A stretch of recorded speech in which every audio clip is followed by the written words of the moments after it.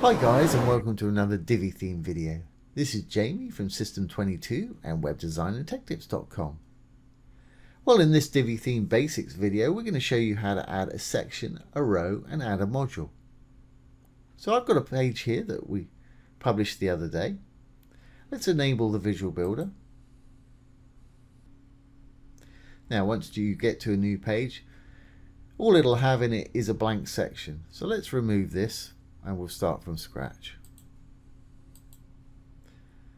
So a blue tab for a section.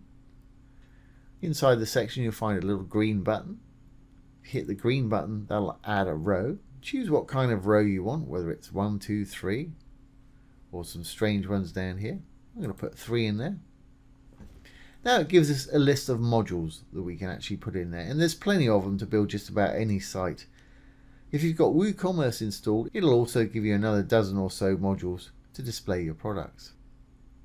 So let's just pop a Blurb module in, just left click on it, and it'll put the module in there for you. And we'll be going through these modules individually in future videos.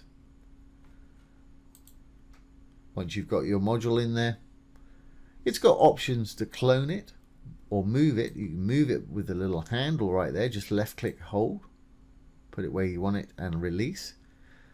The little cog there is to go inside of it and edit the contents, and we'll be covering that in future videos. Third one's clone. You just hit that one, it'll duplicate it.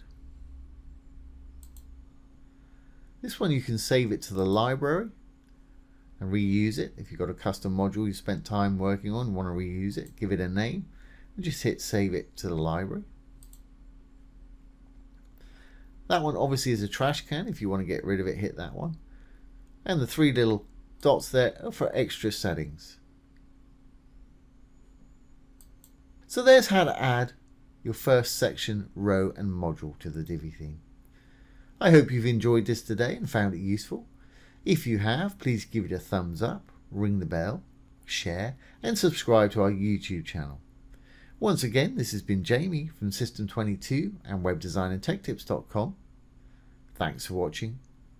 Have a great day.